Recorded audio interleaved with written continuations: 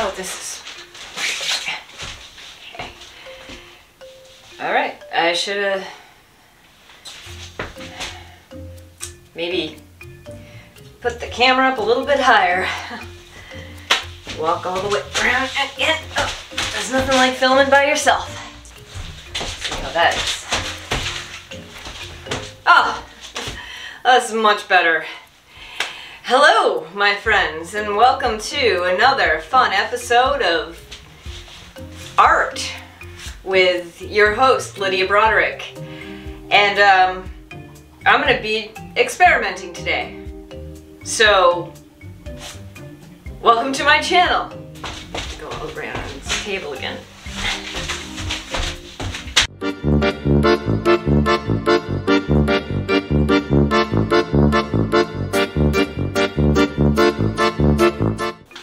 Okay, and we're back. So, a little explanation is in order for what I'm about to do. I have wanted to make a clock for quite some time now, and I've had this wooden circle hanging about my house for about a month and wasn't really sure what I wanted to do with it until I was watching some other YouTubers who do acrylic pouring, and they use house paint and create these amazing cells. So I took it upon myself to try this technique, and I do not currently have any Australian Floetrol, which is what's used as the cell activator in a lot of these YouTubers like Erica Hughes Art, Waterfall Acrylics, and many others, Painted Dreamer. They all have Australian Floetrol, which I do not have at this point. So I was watching a video by Erica Hughes Art, and she uses Elmer's glue all as a cell activator in a couple of her videos, and I said, well, that's something that I can get my hands on right now, so I'm gonna try that. So this is the dried outcome of my first experiment with the Elmer's glue all and using house paint as my pillow and a variety of other colors. So today I'm going to be using some different colors. I'm still going to use the Elmer's glue all as my cell activator until I can get some Australian Floetrol. And I will list all the colors that I use and the other products that I use in order to create this pour, if it goes well. If it doesn't, then you just want to ignore this video entirely. That's my advice, because we don't know yet. So, let's get started.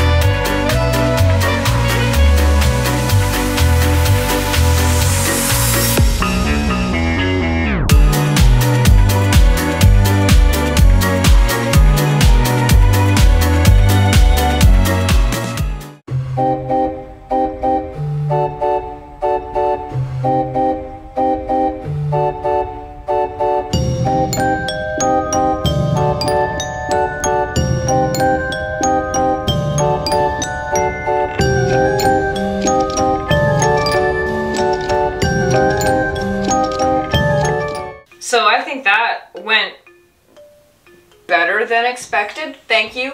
Well, I got some ideas. I already have them. They're all, the wheels are turning, people. The wheels are turning. And once again, I am out of my depth. Okay. Keep doing that. Like, I am clearly way taller than I think I am. Oh, that's a little better. Thought I'd grown. I haven't. All right, so I'm gonna come back and I'm gonna show you the dried pour, and we'll see how this dries. It keeps changing a little bit. I keep seeing more cells popping up and everything, so I'm gonna check back tomorrow and see how this looks, and if I still see I see a skull in this. Maybe that's just because I'm a tad macabre. I don't know. I think this will really lend itself to skull paintings. And I love skulls. Skull dust. That's weird. Sorry, said that. It's strange. It's code. You have no idea what I'm talking about. Never mind. Okay, good. Very good. I'll be back when that's dry. Okay, so it is actually the next day, the next night, because I just got out of work and came to check this out, and this is how it looks. I don't want to touch the middle because the middle isn't completely dry yet, but you see what I'm talking about with this abstract skull right here? Totally cool. I couldn't have planned that. It's awesome. So, glue all does work as a cell activator. I do want to try the Australian Floetrol, but this is how this came out, and I love like where the orange pokes through in certain spots. I think that looks totally cool.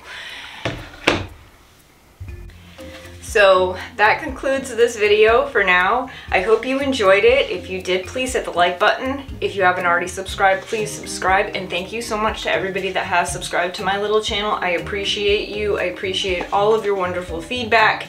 And I will be putting a link in the description to Erica Hughes' art, her recipe for the glue all cell activator, as well as a link to Waterfall Acrylics, because she does a pour on a clock.